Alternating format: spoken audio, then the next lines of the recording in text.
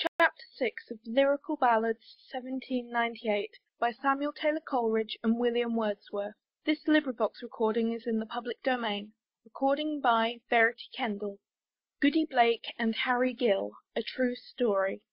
Oh, what's the matter? What's the matter? What is't that ails young Harry Gill, that evermore his teeth they chatter? Chatter, chatter, chatter still. Of waistcoats Harry hath no lack, good duffle grey and flannel fine. He hath a blanket on his back, and coats enough to smother 9.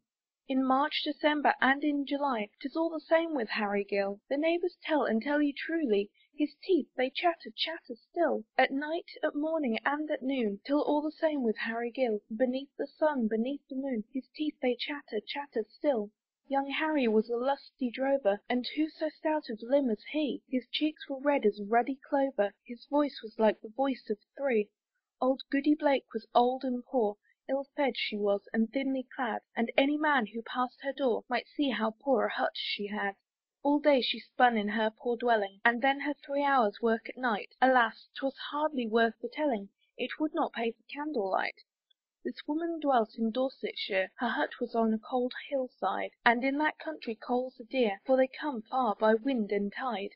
By the same fire to boil their pottage, 2 poor old dames, as I have known, will often live in one small cottage, but she, poor woman, dwelt alone. 'Twas well enough when summer came, the long warm lightsome summer day, that at her door the canty dame would sit as any linnet gay.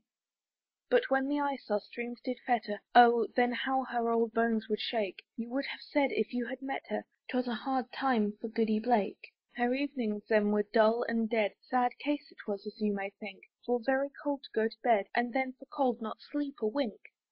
Oh, joy for her, whene'er in winter the winds at night had made a rout, and scattered many a lusty splinter, and many a rotten bough about. Yet never had she, well or sick, as every man who knew her says, a pile beforehand, wood or stick, enough to warm her for 3 days. Now when the frost was past enduring, and made her old bones to ache, could anything be more alluring than an old hedge to Goody Blake? And now and then, it must be said, when her old bones were cold and chill, she left her fire or left her bed, to seek the hedge of Harry Gill. Now Harry had long suspected this trespass of old Goody Blake, and vowed that she should be detected, and he on her would vengeance take. And oft from his warm fire he'd go, and to the fields his road would take, and there at night in frost and snow he watched to seize old Goody Blake. And once behind a rick of barley, thus looking out did Harry stand. The moon was full and shining clearly, and crisp with frost the stubble land. He hears a noise, he's all awake, again, on tiptoe down the hill, he softly creeps, 'tis Goody Blake, she's at the hedge of Harry Gill. Right glad was he when he beheld her, stick after stick did Goody pull, he stood behind a bush of elder, till she had filled her apron full. When with her load she turned about, the by road back again to take, he started forward with a shout, and sprang upon poor Goody Blake. And fiercely by the arm he took her, and by the arm he held her fast, and fiercely by the arm he shook her, and cried, I've caught you then at last. Then Goody, who had nothing said, the bundle from her lap let fell, and kneeling on the sticks she prayed to God that is the judge of all. She prayed, her withered hand uprearing, while Harry held her by the arm. God, who art never out of hearing, oh, may he never more be warm. The cold, cold moon above her head, thus on her knees did Goody pray. Young Harry Gill heard what she said, and icy cold he turned away. He went complaining all the morrow, that he was cold and very chill. His face was gloom, his heart was sorrow. Alas, that day for Harry Gill! That day he wore a riding coat, but not a whit the warmer he. Another was on Thursday brought, and ere the Sabbath he had 3.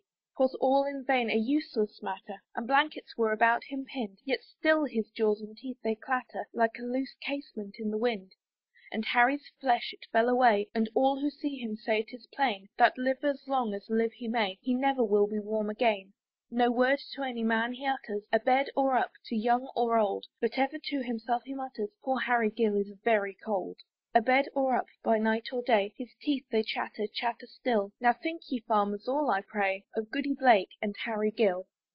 End of Goody Blake and Harry Gill. Recording by Verity Kendall.